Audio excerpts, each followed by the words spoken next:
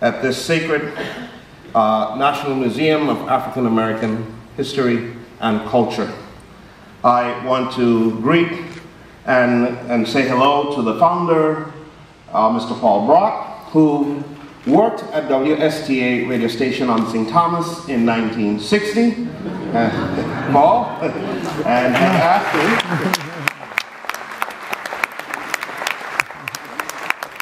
have asked him to visit the Virgin Islands again soon.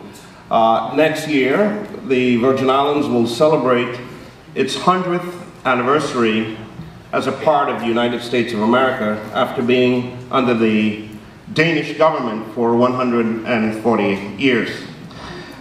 President Glover, good evening. My Commissioner of the Department of Tourism, Beverly Nicholson Doty, and I must say hello to a Crucian. We call ourselves certain things when we come from different islands, and a Crucian is someone from St. Croix, and we have Mr. Ryan Joseph playing trumpet. We know his nephew, Rasheem Christmas, a famed NBA player. The Virgin Islands is very happy for our 6th year in supporting this part of the NABJ.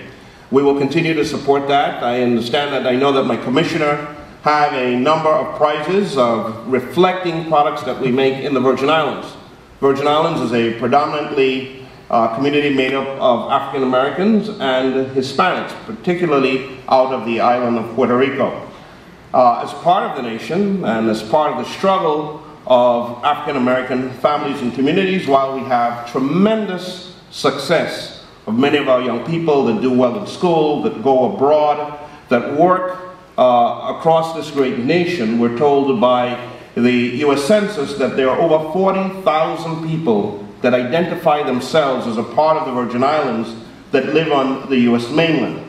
Yet we struggle in the Virgin Islands, among particularly many of our male young folks, in this continuing effort of violence against each other, this seemingly lack of respect between each other in terms of life. And we struggle to provide opportunities for our young people, our young men in particular, to wean them away from settling many of their disputes with a gun. I mention it because it is really important across in many, many African American communities we see that.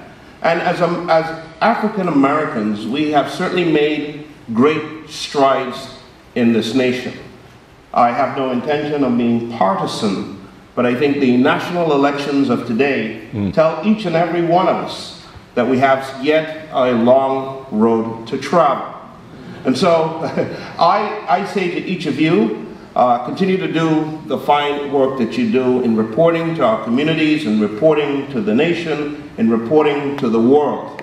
I welcome each and every one of you to take a trip to the Virgin Islands and see an American community of Caribbean descent, of deep culture and tradition, and really island living, and proud and wonderful people struggle to make it, to have success, to raise families, to be in business, and to be a part of the American fabric. We have the distinction in the U.S. Virgin Islands of having the highest per capita number of veterans that have given their ultimate sacrifice for conflicts of this great nation. Yet the people of the Virgin Islands, as the other 3 territories, struggle for the basic right to participate in the national elections by each casting a vote for their own president.